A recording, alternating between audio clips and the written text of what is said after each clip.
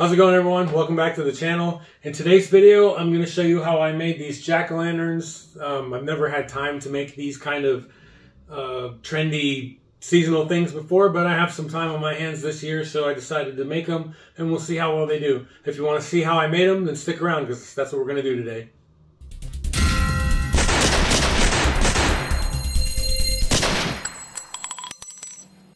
Okay, so these are just made out of cedar fence pickets. They are like $3 each in my area.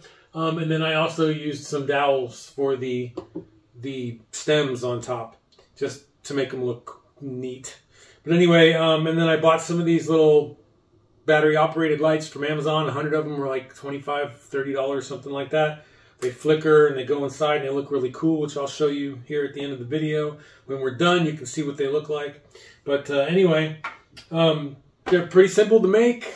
There's a lot of different ways that you can make these. People use jigsaws, people use scroll saws, people use CNCs. Now, I do have a CNC, but I did not make these with the CNC for a couple of reasons. One, I realized that by the time I got the stock set up in here and get everything set up and let it cut for 10 minutes, however long it took, I mean, it's just as fast for me to do it on the scroll saw. And besides that, a lot of you guys don't have a CNC. The scroll saw is much more attainable than a CNC is. And I recently got mine not too long ago, and I've never really used it. So I decided I wanted to figure it out. So that's the way I did it with the scroll saw, and as you see, they came out pretty good. But anyway, check it out. Let me show you how I made them. So the first step for me was to plane the boards down to get rid of that fuzzy, rough sawn looking exterior on them. Now, this step isn't absolutely necessary, especially if you're going for as rustic a look as you can get, but I just prefer to work with smoother surfaces. I don't want to get a bunch of splinters, and I certainly don't want anybody that buys these to get any either. Plus, it's just easier to work with them and get good seamless joints that are easier to assemble with them smooth like this. Even though it gives them a nice smooth finish, I can still make them look pretty rustic through the burning process, as you'll see shortly. You don't need a planer for this either. Some 80 grit sandpaper and a random orbital sander will make relatively easy work of these in just a few minutes. But like most, I'm not super fond of sanding, especially if I'm going to batch these out and need to smooth out 25 to 50 boards. So I prefer to just use the planer. I just used very light passes until they were smooth enough for my liking, as these boards are not really thick to begin with, and you don't want to let them get too thin, or it's going to be a heck of a challenge to shoot the brad nails into them without getting a bunch of blowouts, so keep that in mind as well. Next, I moved over to the miter saw to cut the front, back, and sides of the lanterns to length. You can make these as tall or as short as you prefer, but 10 inches looked good to me, so that's what I went with. Once those were cut, I took them over to the table saw to rip them to width. Again, you can make these as wide, square, or rectangular as you want. I decided I wanted them to be more rectangular than square to make sure that all of the edges were straight and squared so that the butt joints would go together nice and easily. And I also wanted to leave the front and back of the box as wide as possible in order to give myself plenty of space for cutting out the faces. So I trimmed a hair off of both sides of the front and back pieces to a final width of 5¼ inches from a starting width of about 5½ for the boards, and ripped the side pieces down to 3½ inches. Finally, I took the cutoffs and ripped them down to 7/8 of an inch wide strips to use later as the edges for my tops. As for the faces, I spent a couple of dollars and bought files for something like 100 jack-o'-lantern faces on Etsy. There are several people that sell these files, and they are generally very inexpensive. The ones I got came with PNG, PDF, SVG, and DXF files, I think. So I can use them as either images like I did here, or still have the option to use them on the CNC later as well if I so choose. I just used the PNG files, printed them as 5x7 images, and then just wrapped them around the boards and secured them with a little painter's tape. This way I could use them as a template to follow when cutting them out on the scroll saw. Once I had them on the boards, I took them over to the drill press to make some starter holes and then cut them out on the scroll saw. Like I said, this was my first time using my scroll saw, and there is some nuance to getting a good cut and staying in the lines, but I got comfortable with it pretty quickly and was able to get really good results. It can be a little tricky to keep parts of the template in place the more you cut, but it wasn't unmanageable for me. I feel like it's easier to deal with that than it is to stick the whole thing down with spray adhesive or something and then fight to get it all back off without leaving a bunch of residue on the board or having to use other chemicals. I tried a couple of different blades, but I found that I preferred using the spiral blades, as you can cut in any direction and make sharp curves and sharp angled cuts with relative ease by simply changing the direction you're pushing once you get the hang of it. Keeping straight lines is more difficult with this blade, at least it was for me, but if you go out of bounds a little on one, you can just do the same for the other side if you want them to be symmetrical. Once I got them cut out, I spent some time cleaning up the cuts with some 80 grit sandpaper. Again, the cedar is soft and it's really easy to remove a lot of material with minimal effort. But after doing several like this, I got pretty good at using the scroll saw itself to clean up the cuts and ended up needing to do very little, if any, sanding once I got the hang of it. After that, I was ready to assemble the boxes, which is pretty easy and straightforward. I just used a little wood glue and some 1-inch brad nails.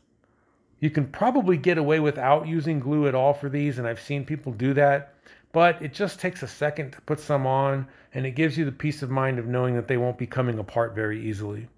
What you have to be careful about here is where you put the brad nails and how you shoot them. Make sure you stay clear of your cutouts, or you might shoot a nail right into one of those spaces. Trust me, I know. And because the stock is on the thinner side, you'll need to make sure your nail gun is as level as you can get it and perpendicular to the bottom piece that you are shooting into in order to help avoid blowouts. I found the easiest way for me to do this was to angle it ever so slightly so that the nail would angle toward the inside of the box, because if you have to repair a blowout on the inside, it's not quite as bad as having to do it on the outside, where it's much more visible. I made a bunch of these, and both of those happened to me, which can be pretty frustrating, but it's not a project killer if it does happen. If I could, I just pushed the nail back out and reshot it. Again, the cedar is super soft, and this is not really difficult to do. If the nail was only protruding out just a tiny bit and I couldn't do that without causing more damage than it was worth, I just used a small punch to tap the end of the nail and bend it until it sank into and below the surface of the wood. On the inside of the box, you can just leave it like that. On the outside, I just filled the hole or the blown out area with some sawdust, added some thin CA glue, sprayed it with activator, and then sanded it down nice and smooth. Once the stain is applied, it looks just like another rustic feature. Once I got the main box assembled, I cut the top and base pieces to length on the miter saw and then ripped them to width on the table saw just like the box pieces. For the bases, I made them 1 inch longer and wider than the box so that they would extend out a ½ inch on all sides. And for the tops, I made them just a hair larger than the length and width of the box, something like a 1/16 of an inch, so that they would fit and remove easily once assembled. And I used those 7/8 inch strips that I had made earlier to make the edges of the lid. Just like the main box, I assembled the top with a little glue and some brad nails. Instead of taking the time to precisely measure and cut all of the edges to the perfect size, I found it much more convenient to just use extra long pieces on the long edges and then trim the short ones for the sides in small increments on the miter saw until they just fit between the overhanging longer edges. Once I got all 4 sides installed, I just trimmed those long edges flush with the miter saw. For me, this was the easiest, most efficient way to do it. Finally, I installed the base using a little glue and brad nails like everything else. In order to get the nails in the right place, once I got the box lined up and glued where I wanted it, I carefully flipped it over so that the base was facing up. Then I held a scrap piece in place at the edge of the box underneath the base. and then measured in from the edge of the base to the center of that scrap piece.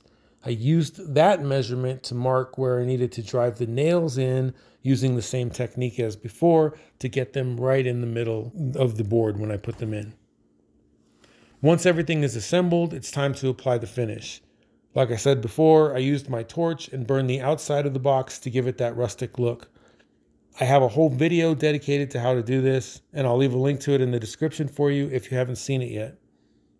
I did the best I could to burn the inside of the cutouts, and this ended up having the unintended but very welcome consequence of giving a darker burn around the cutouts on the outside face of the box, which gives it this cool, ominous looking effect once it's stained, which is perfect for, the Halloween thing. You just have to be careful not to overdo it because, again, the cedar is soft and it will burn pretty easily. I would suggest you keep a damp cloth on hand to put out any small embers and hot spots before they burn too much. Once you get it all burned, you're ready to apply the stain. I did this one in orange because it's meant to be a jack-o'-lantern, but I also did a few in white that are meant to resemble ghosts. I also plan on doing some possibly later in green that kind of have like a Frankenstein face on them, as well as maybe a black one in the semblance of a cat. But you can really use whatever color you feel looks best with your chosen design.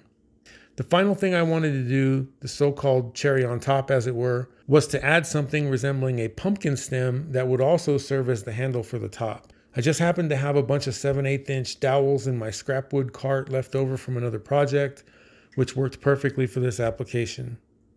I just cut them down to 1.5 inch long pieces on the miter saw, put a quick burn on them, and then stained them green.